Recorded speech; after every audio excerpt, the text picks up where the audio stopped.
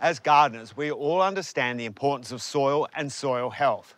A healthy, plant-sustaining soil is teeming with microbial life, and it's this microbial life that does so much to keep our plants healthy, well-fed, and with good access to moisture.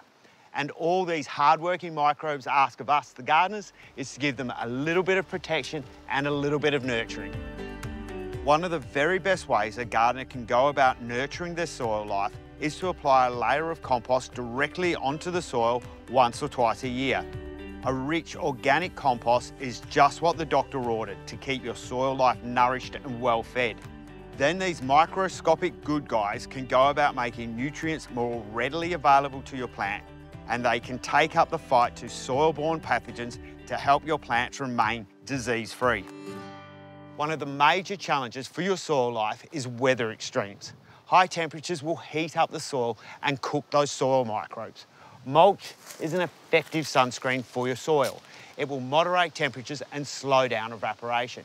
To be truly effective though, it needs to be coarse enough to allow the water, either from irrigation or rainfall, to move quickly through the mulch and into the soil below where it's needed.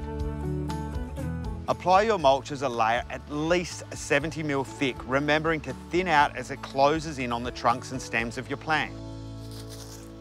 Good quality mulch can be bought in bags or in bulk by the trailer or truckload. Another option is that you can make your own utilising all your tree and shrub prunings by hiring a chipper or even buying one.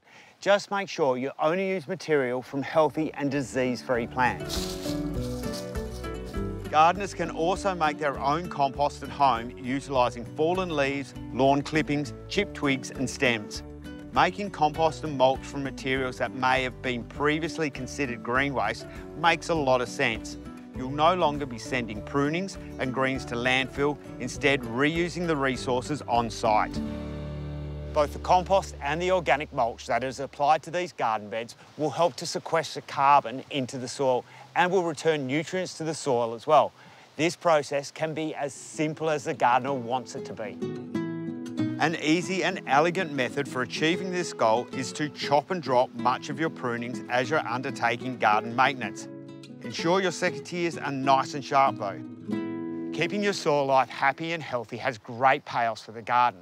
Soil microbes free up nutrients, fight soil pathogens and really improve soil structure. All this adds up to healthier plants and a happier gardener.